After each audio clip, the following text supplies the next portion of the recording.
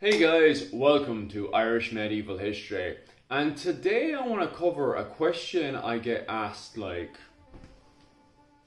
all the time. I've been doing, between living history, tourism and now YouTube, I've been doing this for about 10 years-ish, and I've been doing YouTube for about 2 years, but even on YouTube, I still get asked the same question. And now that The Northman has become popular, fantastic movie, from what I've heard. Haven't seen it yet myself, as it hasn't released in Japan yet, but I am looking forward to seeing it.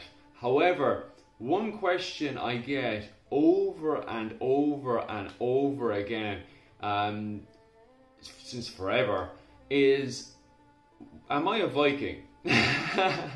And I'll be like in the middle of a tour and I'll get to talking to people and stuff, and they'll literally just turn around and say that. They will be like, I've recently got my DNA testing and it says I'm 20% Viking, and I'm like, what do you mean you're 20% Viking? Like, what's that mean? And they're like, I don't know, I've actually have the results with me here, and sometimes they'll actually show it to me either on their phone or a piece of paper or something, because when they come to Ireland, they want answers a lot of the time. They're trying to find their family clans or their lineage or so on and so forth. But one thing that really has them baffled is, why does it say on this piece of paper that they think they should be 100% Irish, which I'll get onto that in a second.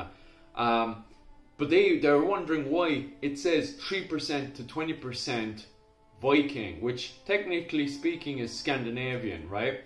And what you had, clearly, was the Viking Age.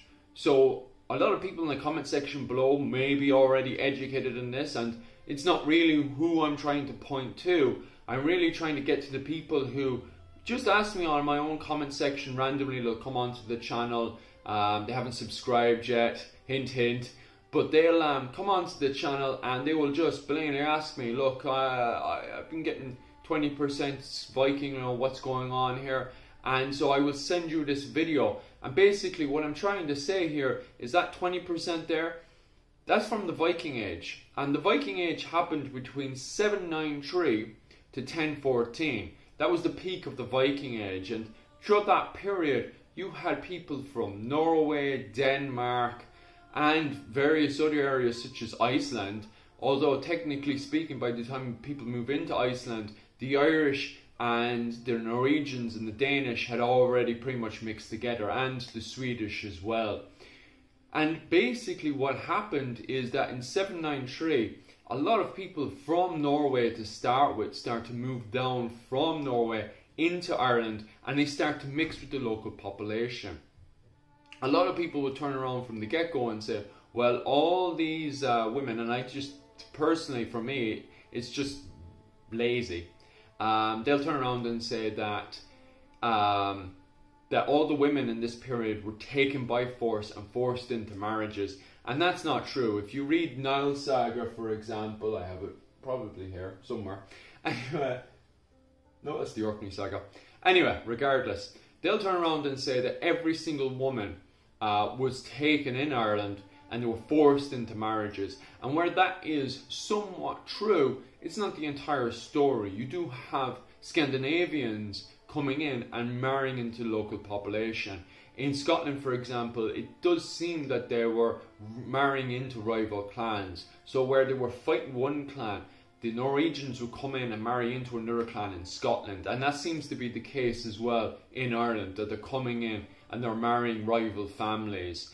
For example, in Dublin, the Dublin area, they'll marry into Northern Nael or Brigga, but they'll go against Southern Nael and the families that live there. So it's quite complicated, actually. It's not a case of one of these quick Viking videos you see on YouTube, you know, them silly YouTube videos, or even a quick Google search where you will literally see these silly videos and silly things that say that pretty much 99% of the DNA comes from women that were physically forced. That's not the case in reality. What you have is, yes, true, a good chunk of women that were physically taken, but the rival clan then wants to marry into your own, because the rival clan was doing the same thing. You see, the Vikings didn't introduce slavery into Ireland.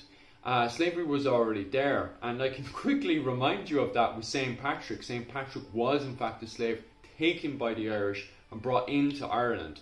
The Vikings only enriched that and escalated it. So what you have is a very complicated situation. Furthermore, when I look at people's DNA results, they'll also see 3% Liberian.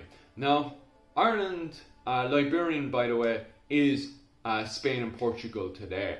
And Ireland always has had a very complicated relationship with Spain and Portugal. Pretty much a positive relationship, in fact. Out of all of our neighbours, Spain and Portugal has always had a positive impact on Ireland. But in this period, it's kind of Ireland taking but never giving back. And somehow the Spanish celebrating this, which is strange. And I'll get to that right now in a second. And that is the fact that in this period, Irish Vikings, the Gaul Gael as they were called at this point, because as I was explaining there, you had Vikings that married into the local population or physically took women. But you also had Gaul Gael, Irish Vikings, with their Danish allies and their Norwegian allies, mercenaries that they would hire to take on adventures. They would go into Spain and they would physically take women. Now I know I was saying it's a bit more complicated in Ireland, but in this point it's pretty cut and dry that you did have Vikings coming in and physically taking women back to Dublin and selling them on the streets or keeping them for themselves. I don't have to go into detail of what these men were doing to these poor Spanish and Portuguese women, Liberian women of the time, but it mustn't have been nice to be forced into relationships that they were non-compliant in. However, it must be really noted that the Spanish every year have a celebration in the summer where they celebrate Irish Vikings, the Gaul Gael, Danish Vikings and Norwegians coming to Spain and taking their women. Yeah, you heard it right. They celebrate us going into Spain and taking their women. So, go figure. It seems like an awesome celebration anyway. I'd love to join in. Please invite me sometime if you guys are listening. Hell, I don't know.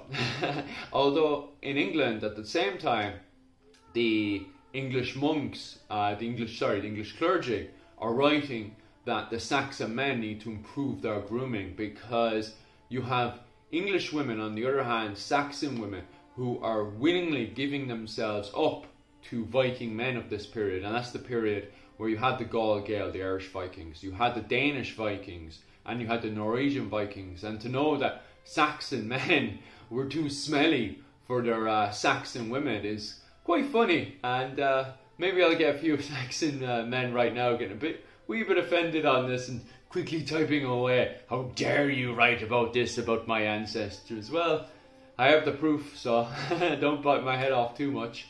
But yes, what you see is very mixed and match. And finally, and this one doesn't really come as a surprise to anyone, we have a bit of Scottish mix of DNA there.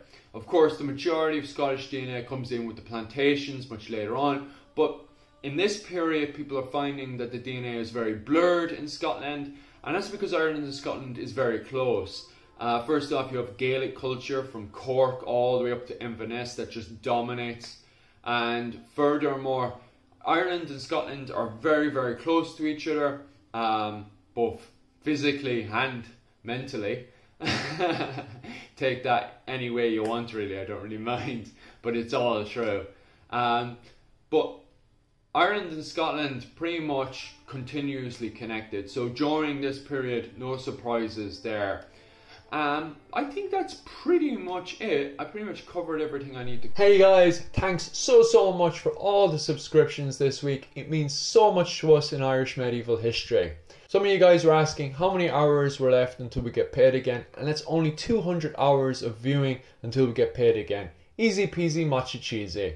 Other than that, guys, ourselves in Irish medieval history and Denton's Tales will be going live on the 8th of May. The details will be down below in the comments section. Other than that, guys, thank you so much for all the viewing and subscriptions, and you know yourself, like. Anyway, all the best.